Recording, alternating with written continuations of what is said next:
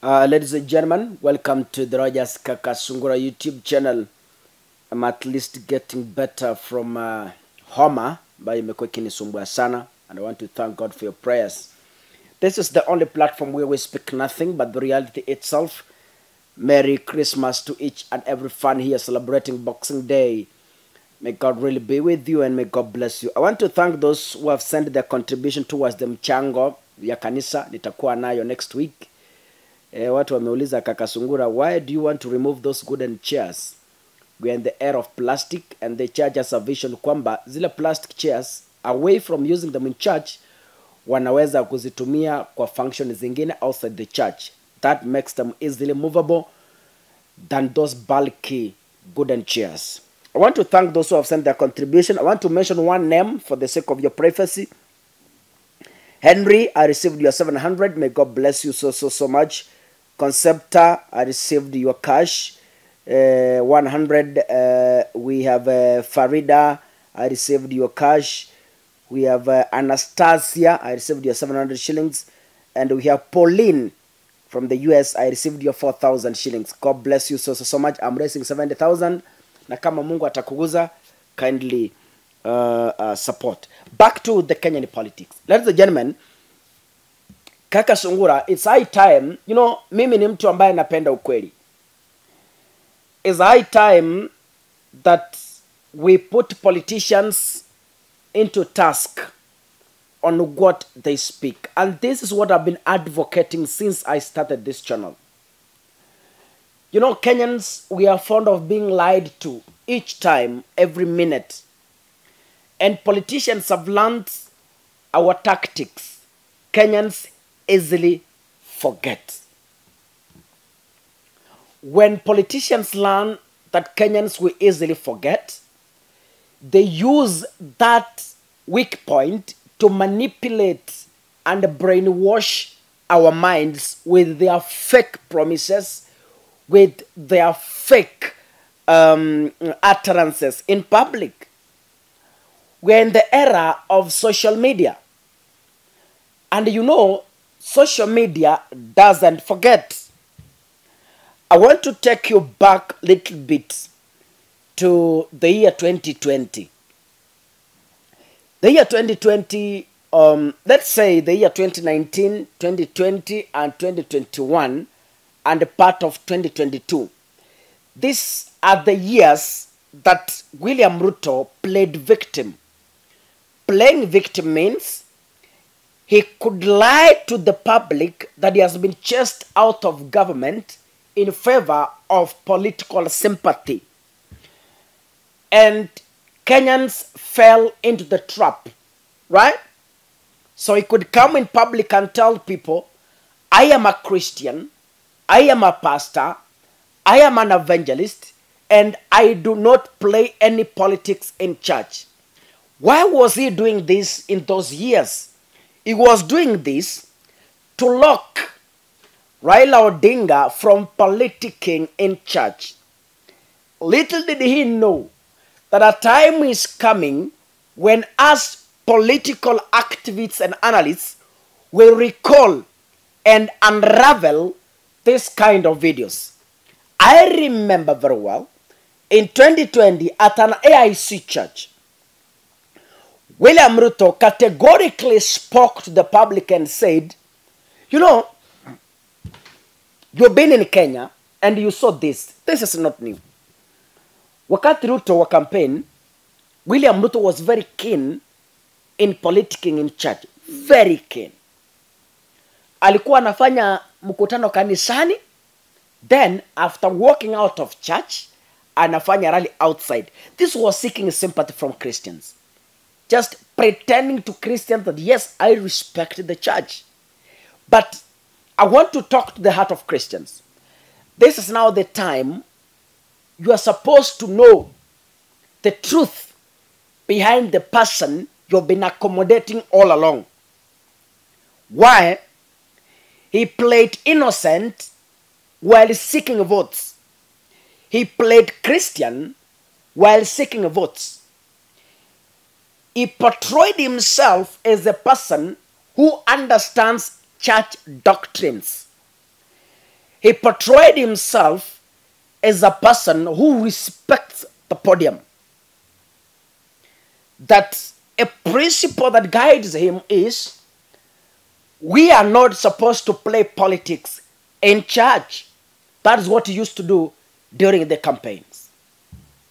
And in almost all the churches they visited, because he wanted to play holier than Raila, he could tell the church that, I know this is the church, I don't want to play politics, kama ni siasa, tukutane pale nje. This is what he did. And this was a strategy to woo Christians and to convince them to think that, yes, this is one of our own we found who understands church doctrines. I want to take you back to William Ruto's sentiments back in 2020. And this is what he said.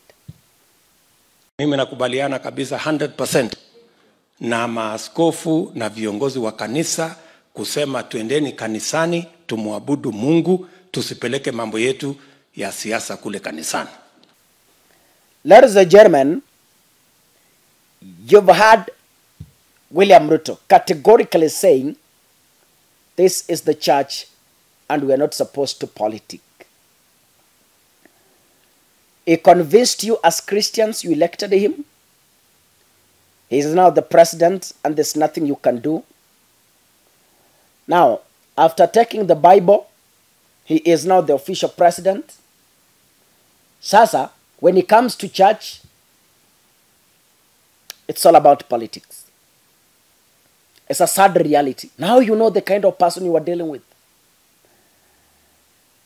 Why is Ruto politicking in church when he is the president?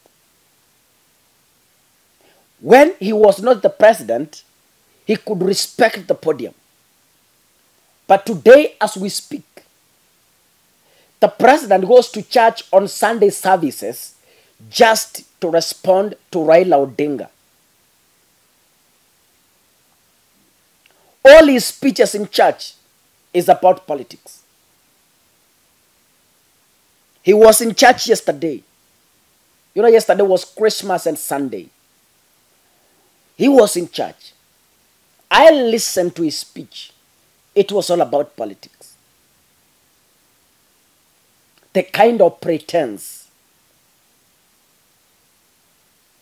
the kind of lies, the kind of deceit we are experiencing is on another level. He played innocent, he played Christian just to vote for him. You have now voted for him. But because you supported him, you can never see any problem with him politicking in church. I remember it reached a time when Musalia Mudavadi were chased from church and were denied an opportunity when they were on the other side. Why? Because pastors felt they were politicians in church.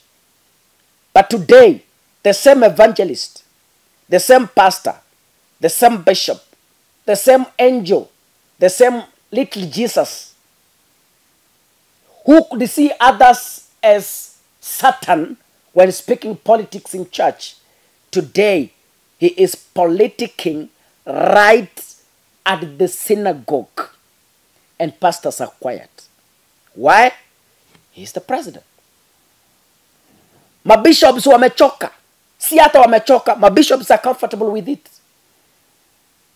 I saw some bishops even laughing. They're happy with it. They see nothing wrong. Why? Because they supported him. Wanapiga siasa kanisani. Mabishop wakiangalia. Mabishop wakikodoa macho.